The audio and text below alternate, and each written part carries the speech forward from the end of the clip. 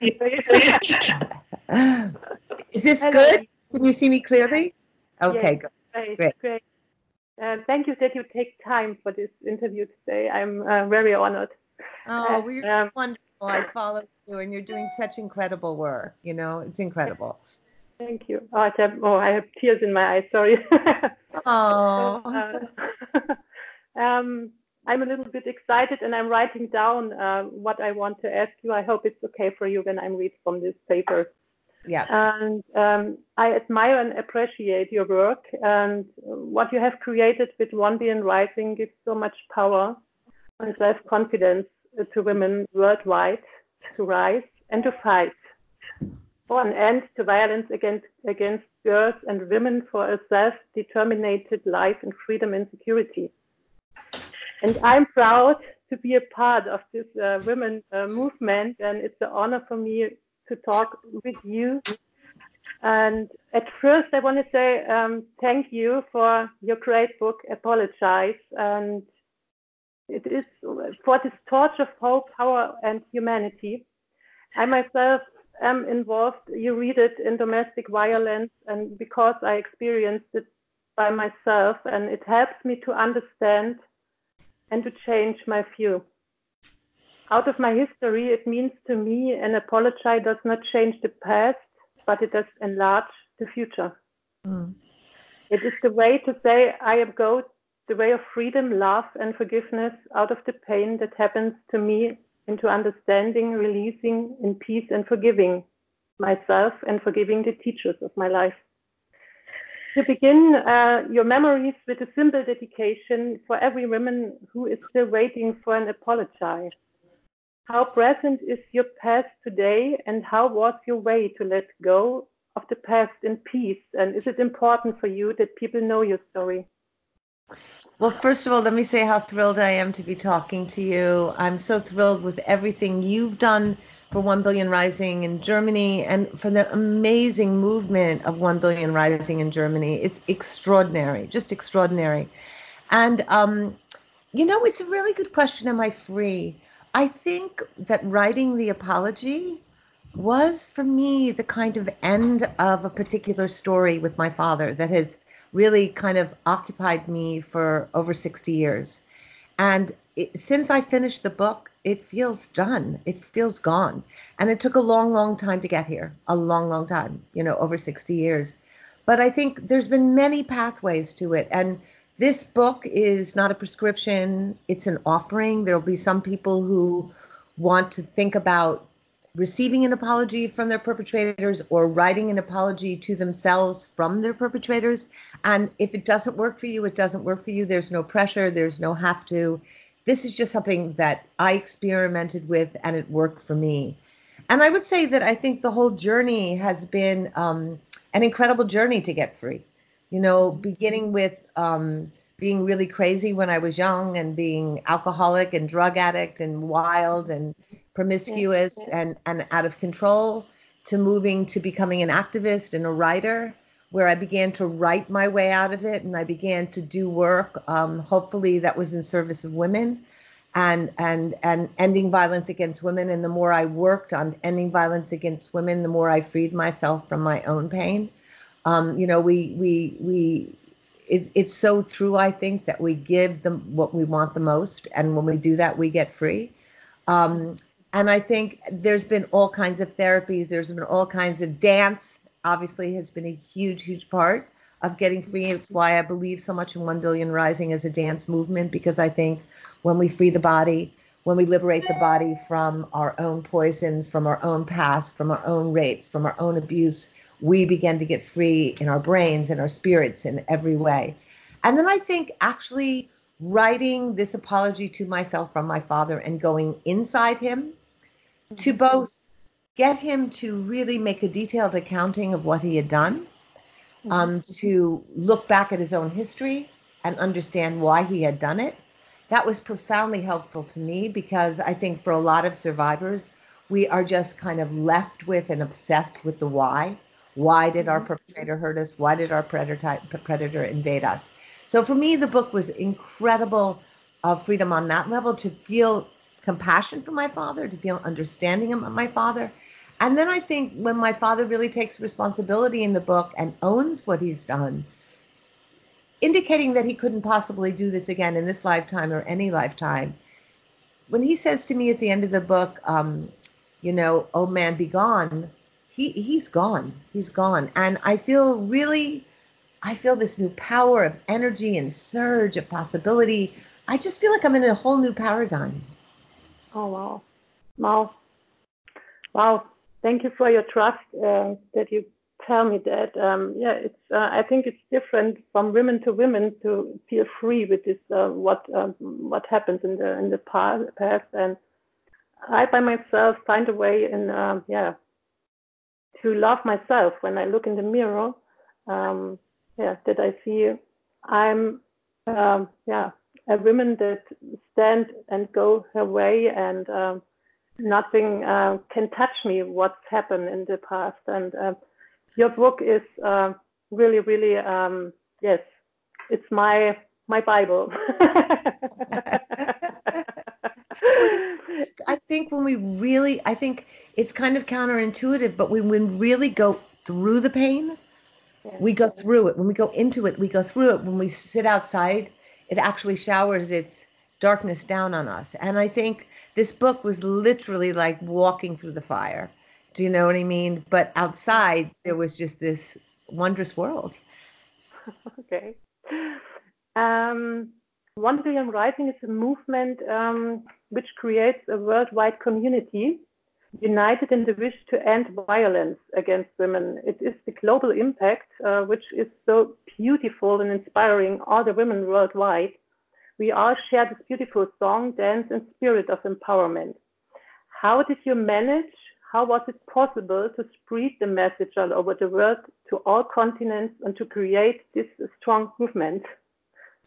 Well, part of it's just miraculous. Part of it's just in the hands of the mother spirit who takes it and sends it where it goes. But I think there are a few things. I think V-Day had been a very long movement for a very long time. And so the vagina monologues had been performed all over the world, and we had a huge network. I think everybody understood when we started this 9 years ago that we were at a potential tipping point. And I think everybody loves to dance. I think there is something about, whether it's in Germany or Africa or Manila or San Francisco, there is something about the call to dance that really spoke to women, because dancing is it's just one of the most powerful things on the planet, right?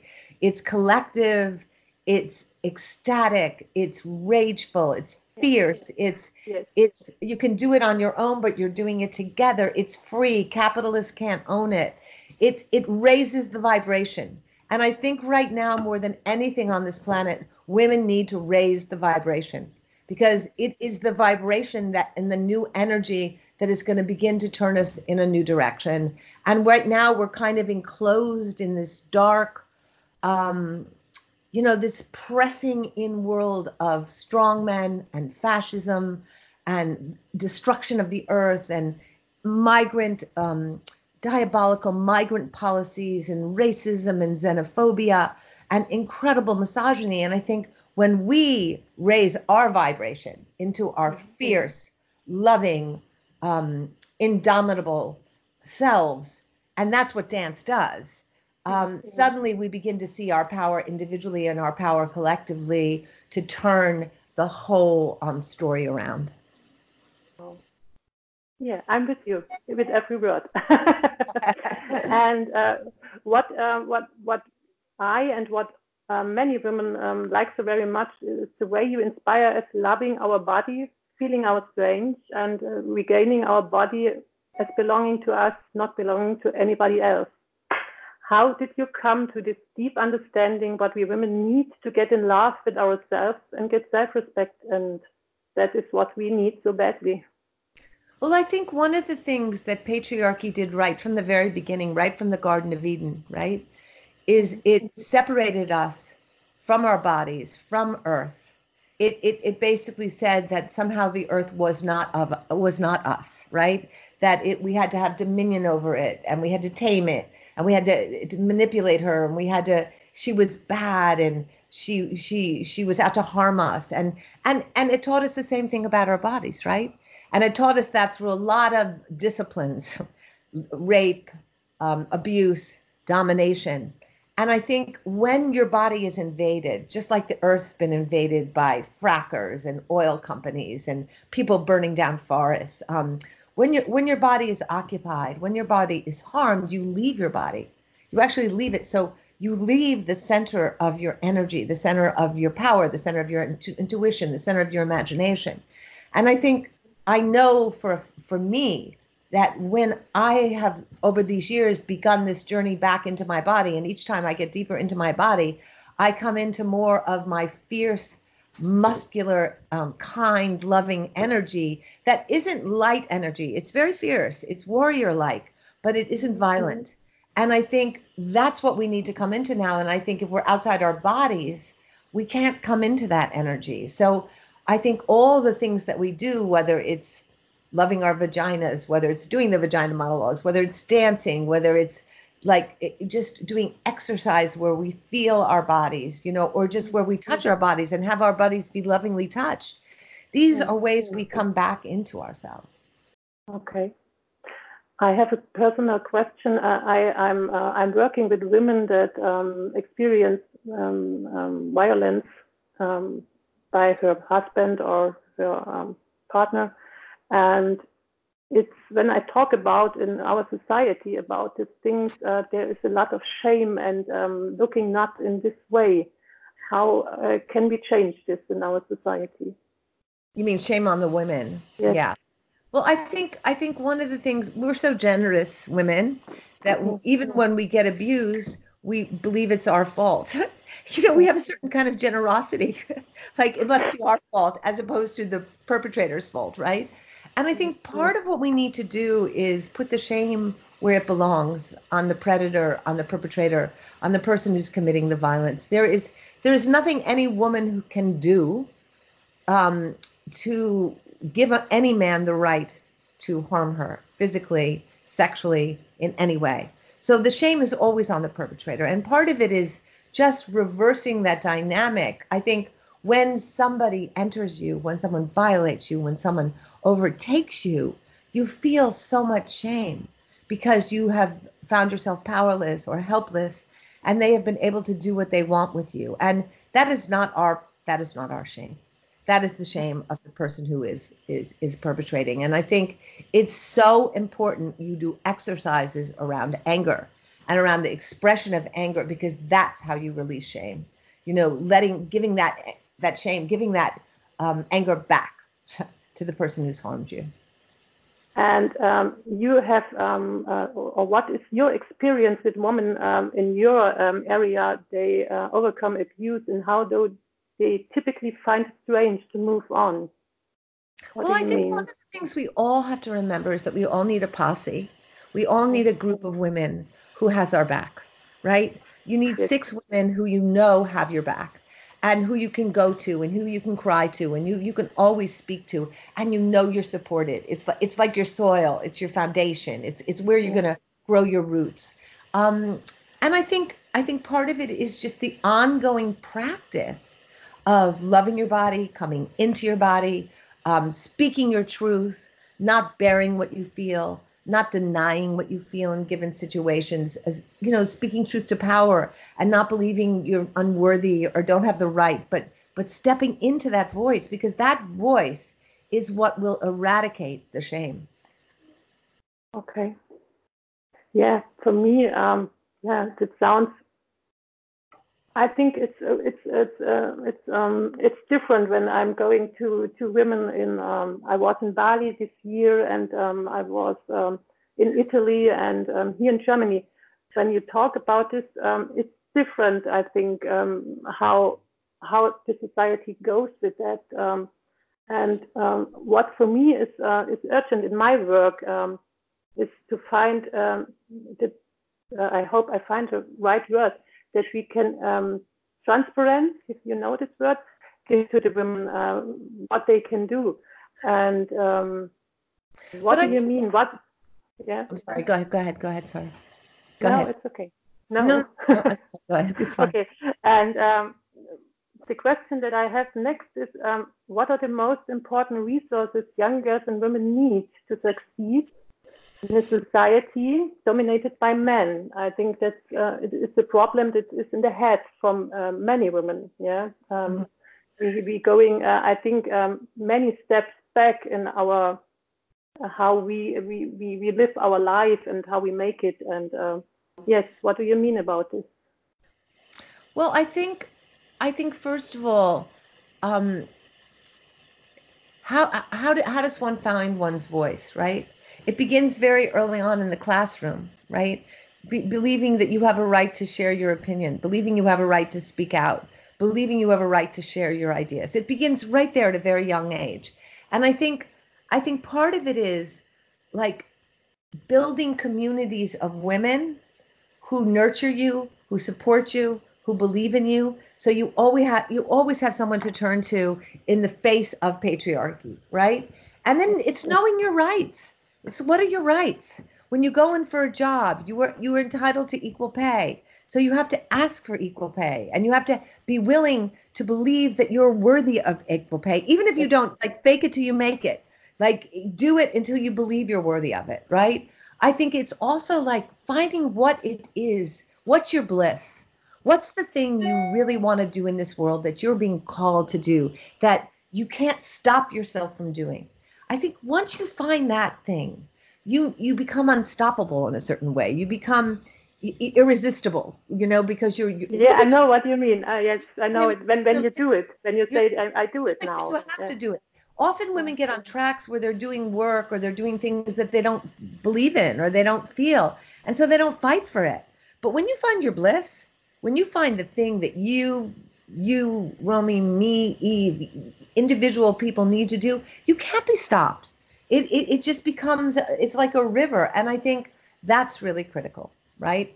And I think then the other part of it is not agreeing to the patriarchal rules, not agreeing to only one person gets to win and competition is the way and domination and hierarchy rules, but like we're all included and I'm going to bring everybody in and I'm going to use my privilege to serve other people who don't have privilege, and I'm going to use my platform to bring marginalized people forward, and to always use whatever gifts you have or whatever privilege or entitlement you have to bring other people forward actually makes you stronger and gives you more confidence. Okay. And what do you mean is I must one moment. The thinking from women about men and the thinking from men about women. What's going wrong today between men and women generally, and how do we fix it?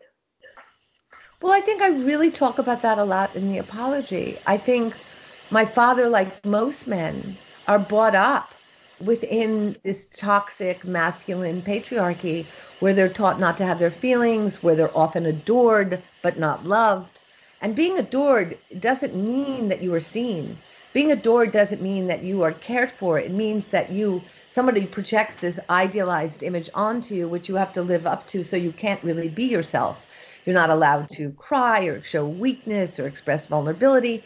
And I think until we start bringing up our boys where they can be human, where they can be open, where they can be soft, where they can be vulnerable, where they can wear wings if they want to wear wings, or skirts if they want to wear skirts, to be their whole, full, imaginative, non-binary selves, we are going to have problems with men and women because men are taught to kill the feminine, to destroy the land, to dominate the land, to assert their power, to show their strength, to show they're on top. And as long as that impulse is alive in the world, there has to be violence because that is how patriarchy sustains itself. Okay. And what often happen when women work together, is that they fight against, that they think they is beautiful and this woman is better than me, and then the power from women that they have when they work together goes losing. And how can we bring thinking of togetherness to women? What do you mean? It's such an important question. It is such an important question because I think, sadly, we have the introject of patriarchy inside us, right? We've been taught that if one woman moves forward, that's the only woman who can move forward. If one woman succeeds, no other woman succeeds. If one gets money for her project, nobody else will get money. And all this is a total distortion, which patriarchy has absolutely kind of blueprinted into us, right? Our job is to help our sisters. Our job is to serve our sisters. Our job is to love our sisters and to share with our sisters and believe in our sisters. And even if we're jealous sometimes, because we all get jealous, you know, I always say when you're jealous of a sister, buy her a present. You know what I mean? And work against your desire to tear her down. And believe that there is enough here. You know, I live in the woods and I see how generous the mother is. She has given us so much and more and more and more than we need. There is plenty for all of us. We don't have to fight. We don't have to compete. We don't have to, we don't have to, keep things to ourselves and not give it away. The more you give away, the more that comes back to you. And I think you have to just work against those impulses in yourself that tell you, I think some of it comes with our mother, where we sometimes have mothers that don't want us to go beyond them, that don't want us to have joy if they didn't have joy, or they don't want us to have a good man if they didn't have a good man, or a good woman if they didn't have a good woman. And I think part of what we have to do now in this time is go beyond ourselves in generosity, be bigger than ourselves, be bolder than ourselves, be more loving than ourselves. Be dancers with each other, because when you dance together, you don't feel competitive. You don't feel like some person gets the light and then the next person gets the light, and someone's on stage and then the next person's on stage.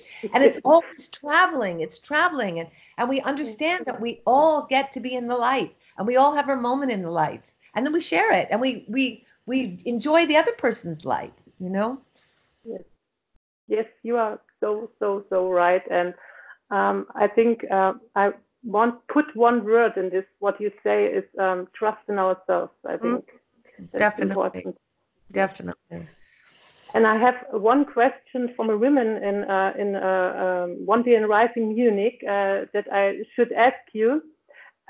She is working for indigenous women here in Germany, and her question is: at Trump's inauguration, the Women's March attracted international attention. How do you see the influence of the Valentine marches of the indigenous women who have been taking to the streets against violence since 1990 on 14th February, and what has developed since then? You're talking about the marches in Canada, I think she means. Yes. I think those marches have been really powerful, and there is indeed beginning to be legislative and legal action as a response of those. And I think it's critically important they continue until there is justice. And I think right now around the world, the layers of violence that are happening to indigenous women who are protecting the earth, if we look what's happening in Brazil right now, if we look at what's happening in the Philippines right now, if we look what's happening to indigenous people in America and Canada, women are on the front lines protecting the earth, and they have always been the women who have been sexually abused, who have been disappeared, who have been most marginalized, most erased, most uncared for. I mean, I think in America, the rate of violence towards Native women is 3.5 times higher any women. So I think we have to keep our focus and allyship with indigenous women in Canada, but everywhere in the world until there is justice. I saw a movie about these women, and it's horrible what happens to these women. Horrible. Yeah. It's terrible.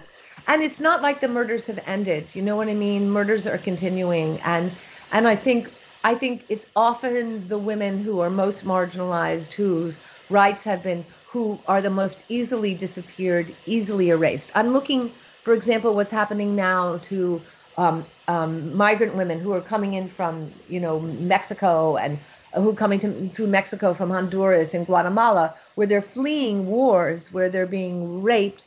Then they cross to get here, they're getting raped. And then when they get to this country, they're getting raped.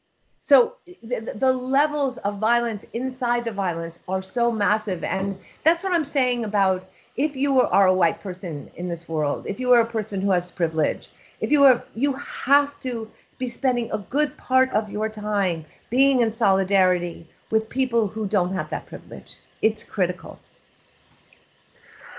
And where do you see the women's movement headed in 5 to 10 years? Well, I think right now we are in the center of the storm. I think we are seeing with climate crisis, from the burning of the Amazon to the melting of the glaciers to these hurricanes all the time.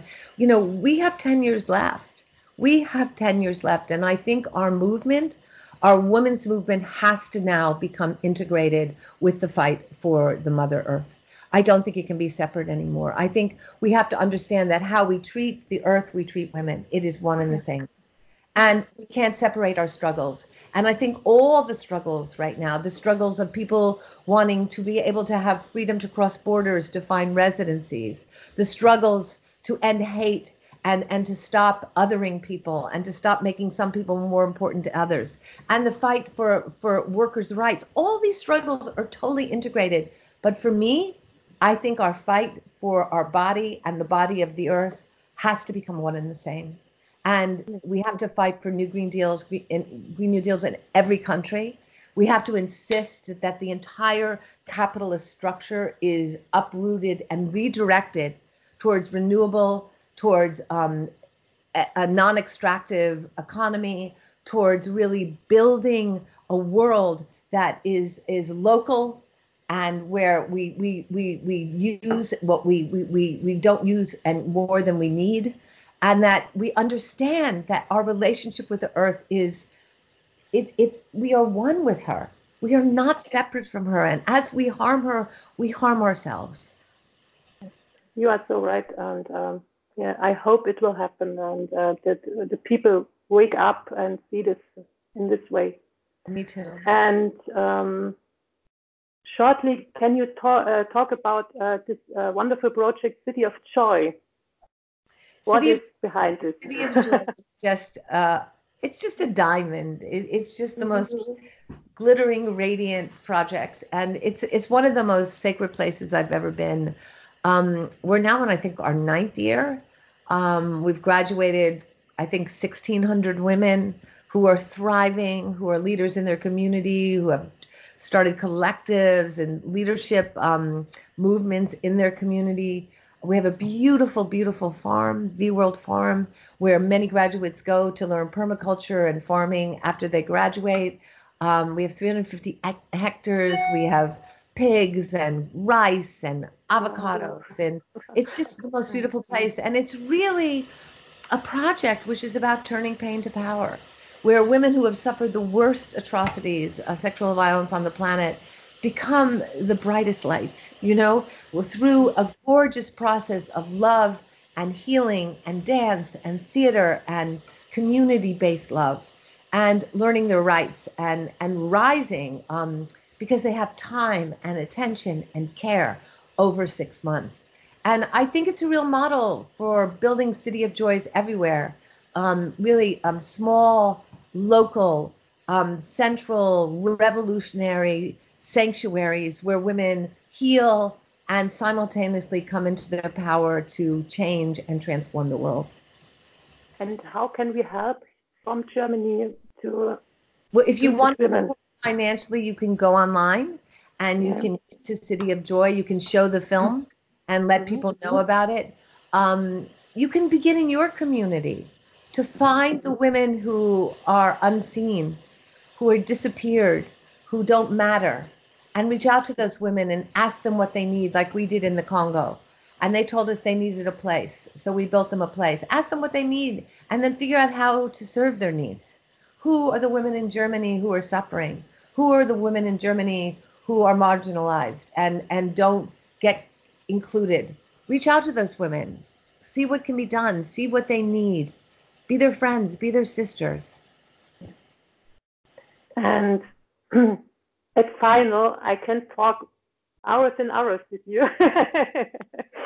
And can you give us a powerful message for the women in Germany?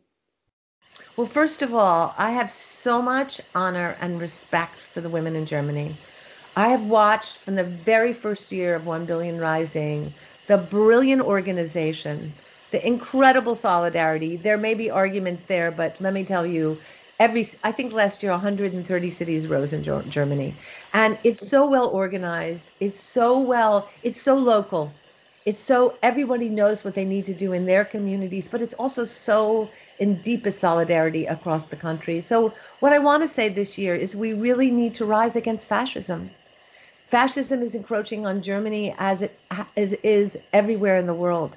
We are seeing the rise of the right wing. The end of Angela Merkel is a very scary thing. And we see the creeping rising back of that fascist tendency. And this year, women around the world have to rise against that domination, that authoritarianism, that hatred of other, that nationalistic superior impulse. And we have to make sure that we are including everyone in our story. I look now, if we look all over Europe now, it's very scary what's happening, right? If we look to Hungary, if we look to Croatia, if we look to Poland, even in Sweden, I mean, we're seeing the rise of this right-wing pull. So I would say this year, women, we need to be strong women against the strong men, right? We need to say, we do not want a society on which we go back and otherize people and harm people and hate people. We are going to move forward with a fierce love that cannot be stopped. I love you. I cannot say it another word with you.